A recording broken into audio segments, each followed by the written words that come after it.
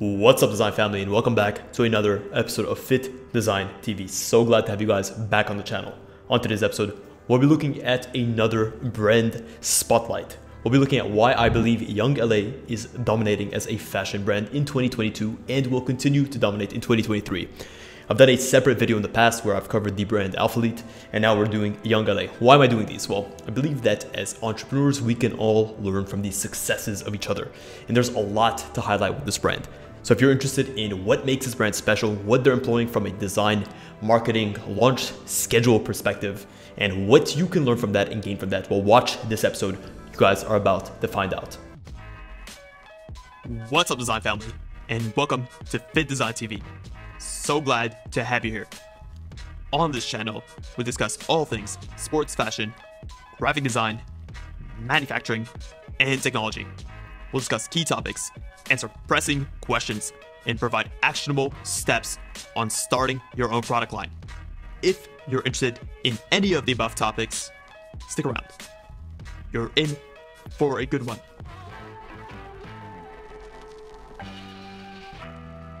So why is Young LA dominating? Number one is that they move extremely fast as a company.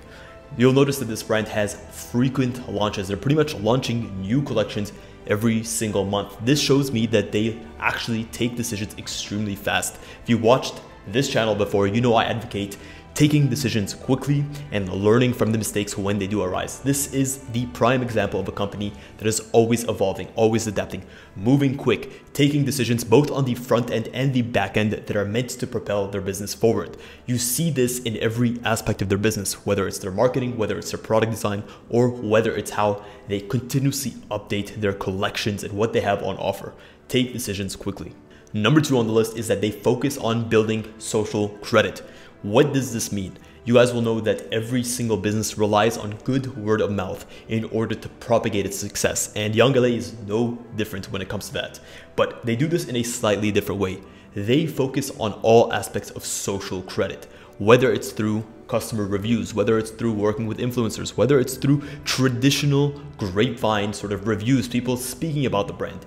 They focus on showcasing that others have bought from the brand and using that proof as to why you should as well. If you go on their website, they heavily feature their review section, making it clear what products are in demand and actually showing you customers that have actually bought these products. And typically these reviews will come with photos so that you can see these customers in the different types of clothing. And this just helps to build social credit. You see others communicating and you see others purchasing from this brand and you want to as well. One thing to note as well is that they actually also focus on user-generated content. For example, if you go on their Instagram and you search their tagged photos, they are heavily tagged. They propagate the use of their tags. They propagate the use of other people in their clothes and actually encourage them to take photos, to share those photos on social media. And again, all this does, it creates a tribe-like mentality and it encourages people to get into the brand. It encourages people to see average regular people engaging and purchasing from the brand and makes you want to do the same as well. Number three, they are a heavily value-based brand. So Young LA has actually positioned themselves in what I would consider to be the lower to mid-tier of pricing when it comes to how they price their items and how they actually generate the value and the quality of their pieces. If you look at a lot of the pieces that are on their website, they're not competing with the Lululemons or with the Roans of the sportswear and the activewear space. What they're doing is they're offering very well-branded clothing at a great value and a great price point. If you look at some of their hoodies, they range from 40 to 55, which I definitely believe is on the lower end, especially to the value that they're offering, the types of fabrics they're using, the trendy cuts, how they advertise them. All of these things that you're getting for such a lower price point is a major plus. You'd want to buy a Young LA hoodie versus a Dress for Less or a Ross hoodie because it has that brand associated with it. At the same time, their shirts are between 15 and 30, which again is on the mid to lower end. And lastly, their joggers are on the $35 to $50 end, which again is definitely a value-based price point. They're not trying to sell you as a super hyper luxury brand. They know who they are and they try to maintain their pricing within that range. Yes, they will have some limitations in that degree, but what they do have is accessible, affordable clothes that are non-intimidating for new customers to try and to get into. Number 4, and this relates to number 1, which is they're actually not afraid to try new things.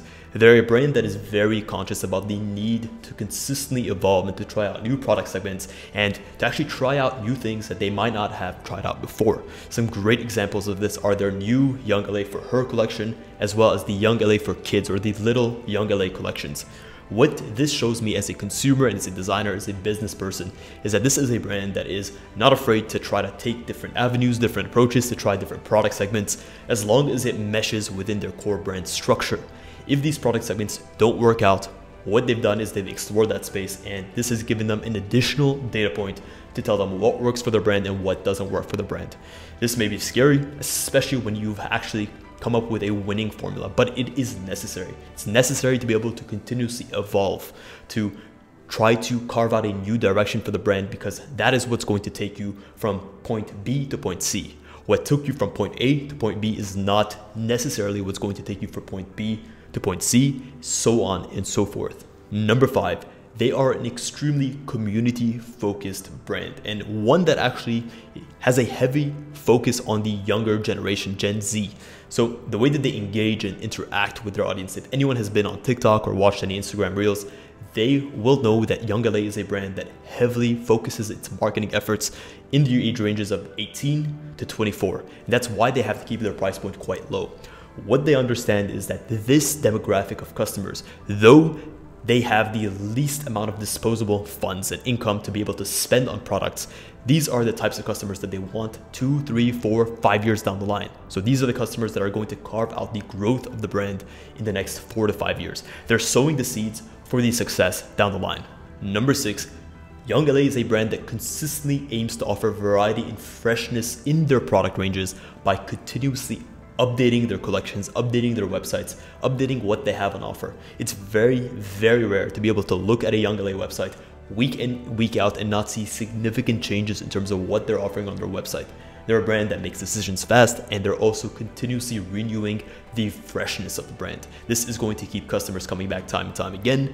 And at the same time, if you're a loyal customer, it's going to give you something to want to purchase, even though you might have made a purchase a week before, 2 weeks before. So there's always something fresh and always something new. Number 7, Young LA as a visual brand in terms of how they visually represent themselves across their branding assets, their website, their photography styles. Is quite a simple and straightforward brand at its core. They know who they are, and yes, they're not afraid to try different things, to try different graphic styles, to try different core demographic groups, but at their very, very base, they don't really deviate too far from this lifestyle streetwear aesthetic with a gym-based background. They really try to maintain themselves within that sphere and to try to cultivate a customer base within that demographic. Well guys, that is it. That is a wrap on this episode in terms of why I personally believe that Young LA is currently dominating the sportswear, streetwear, casual wear space, and why I believe that they'll actually continue to do so into 2023. So hopefully you guys have learned a thing or two, can actually use this as inspiration for your own brand. Let me know which of these 7 key points that I mentioned that you believe contribute the most to their success, and which you are personally most interested in terms of carrying forward into your own business. Guys, also, I offer one-on-one consultations for new brands, old brands, pretty much any brand that is looking to scale and to take it to the next level. I can help you with a ton of things ranging from logistics, manufacturing, design, scaling your business both internally and externally. So if you're a larger business and you have a company hierarchy, how do you sort of structure teams? How do you create a hierarchy, a chain of command? This is definitely something I can help you with. I've created it in my own business, and I continue to consult for the largest brands that are in the sportswear and activewear space. So if you guys are interested, check the link in the description. I offer limited slots every single week, so act fast. Guys, thank you so much for tuning in to this episode of Fittdesign TV. Until next week's episode, stay awesome.